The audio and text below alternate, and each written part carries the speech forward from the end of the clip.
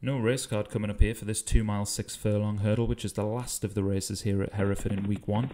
So I'll try and link some of the horses to their trainers, but we've got Bloomin' Good in the lead. I believe that is Craig Beckwith's runner, and a couple of lengths opened up already, but setting a very reasonable pace. There's a long way to travel, so the ordering of these horses isn't really going to matter too much for the time being, but a lovely jump by all of them there. It's Bloomin' Good in the lead from Orgaman Prejudice.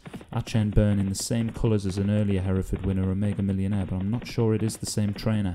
There's a lovely jump there in the wide outside from Pedro Aguirre Cerda. I hope I've pronounced that one right, but it'll probably be pronounced very differently every time I say that horse's name over the next few minutes. But it's Bloomin' Good in the lead from James Shea's Orgaman Prejudice in those all green silks. I'm becoming all too familiar with those and these commentaries so far. And Pedro Aguirre Cerda, the grey horse on the outside of those. Camarogue Island is on the inside of R10 Burn.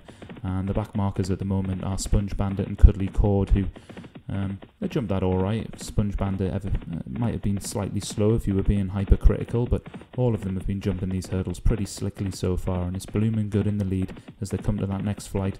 Slower jump at the back from Cuddly Cord, that's lost a couple of lengths. It's now on his own as the back marker, so Bloomin' Good still in the lead. We've got just over 2 miles left to go, and it's Bloomin' Good from Camarogue Island is now the horse that takes up second place from Orgaman Prejudice.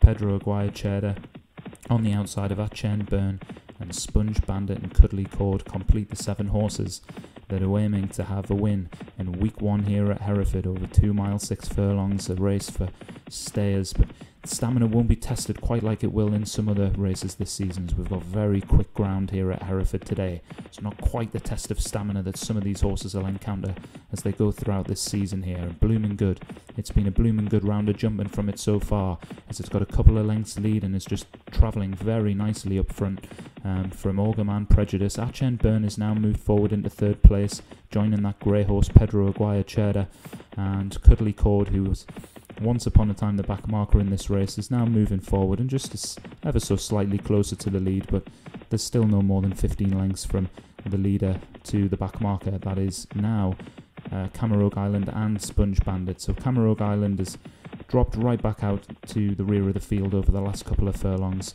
but Bloomin' Good is still setting this pace up front as we go towards the final 10.5 furlongs here, and they're swinging right-handed. It's Bloomin' Good in the lead. Couple of lengths now to R10 Burn, who just moves up to join Orgaman Prejudice. Pedro Aguirre Cerda in 3rd. Cuddly Cord is widest of all here, and then that's a couple of lengths back to Camarogue Island, and Sponge Bandit remains the back marker in those dark silks. So with around 9 furlongs left to travel and around 6 hurdles left to jump, we've got Bloomin' Good in the lead. Good solid round of jumping from all horses there again, but Bloomin' Good is either relaxed the pace a little bit, or the horses in behind have decided they want to get a little bit closer. Bad mistake there from Cuddly Cord, and he made that mistake probably because he was trying to just cut into that lead a little bit. Pedro Aguirre Cerda made a much better job of that, and you can see he's now within half a length of the leader Bloomin' Good.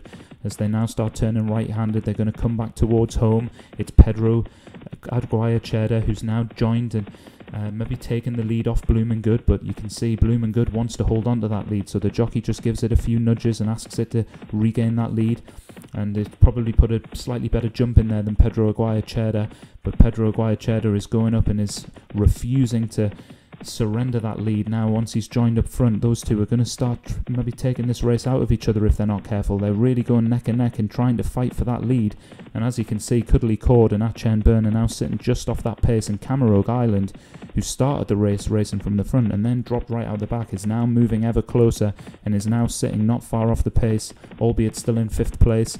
Sponge Bandit really trying to get into this race, but Orgaman Prejudice is the one that's dropped out of it, as we've got 3.5 furlongs left to go. It's Bloomin' Good has the lead once again from Pedro Aguirre Cerda and Cuddly Cord, who take up 2nd and 3rd place.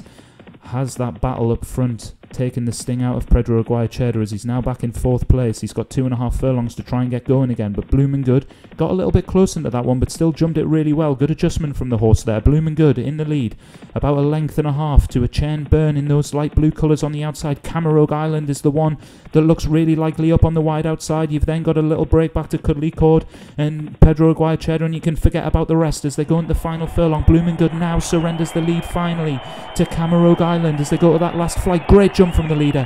Camarogue Island is now going to ease down towards the line. Wonderful last jump there, just really put this race to bed. And the jockey just keeps it going, make sure nothing can get back into the race. Good win for Camarogue Island there. And I think it was a close second for Chen Burn and Pedro Aguirre-Cheddar. The replay here will tell us who came second there. No, it was actually Feeling Good that moved back forward to take 3rd place, but Chen Burn did take 2nd place from it. But the win there, it was all about Camarogue Island for Alex Cherry. Really stayed on well and jumped that last flight to put the race to bed. Good win from 2nd Chen Burn for Martin Leedham. Bloomin' Good, the long-time leader. 3rd for Craig Beckwith. 4th was Pedro Aguirre-Cheddar, and 5th Cuddly Cord.